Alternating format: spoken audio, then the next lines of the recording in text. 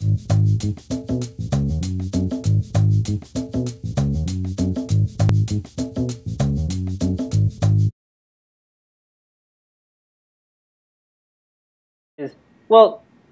social conformity.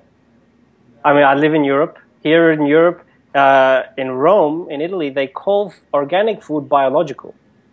So they insinuate that non-organic food is not even food. All my friends are against GM. Well, the majority of my friends. And it's just this social conformity bias that you're only around, you only see the evidence against, and you never see the evidence for, and you just automatically accept it, especially when it comes from trusted friends.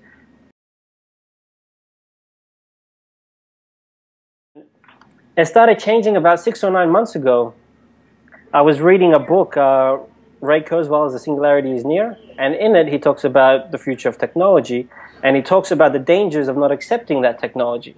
And that's when I first encountered golden rice. What happened with golden rice? 1 to 2 million people a year are dying because of vitamin A deficiency. We have the technology, the golden rice, to save them. It was going to be given to them for free. It was not for profit. And it was blocked. It has 2 genes changed, and we are willing to put those 2 genes in front of the millions of people who die every year from vitamin deficiency. And that just snapped me out of it.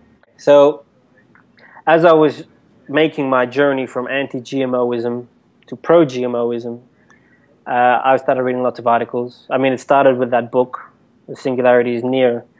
And I found Kevin Falter's blog on the internet where he talks solely about plant GMO issues. And it was amazing. He just, the clarity of the information.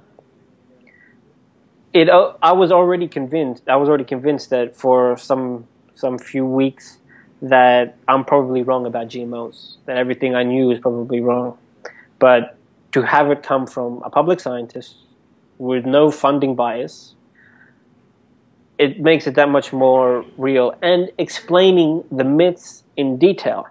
And that was the most amazing thing. Was he immediately just came out and said there is no debate at all in the scientific community. And of course everybody just assumes there is, because the hysteria against it on the internet. And that was like the first line.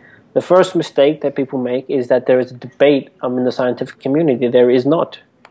And then explaining in detail why many of the myths against GMO are actually wrong. It's extremely important. You know, people's lives are hanging in the balance. You know, it's nice and easy when we are here in the West and we're fed, when we are well fed. But there are starving people in Africa and Southeast Asia. 1 billion people go to sleep hungry every single night. 16 million of those will die in a single year. 9 million of those are kids. And genetically modified food, which is just as safe as conventional food, can help them, can save them.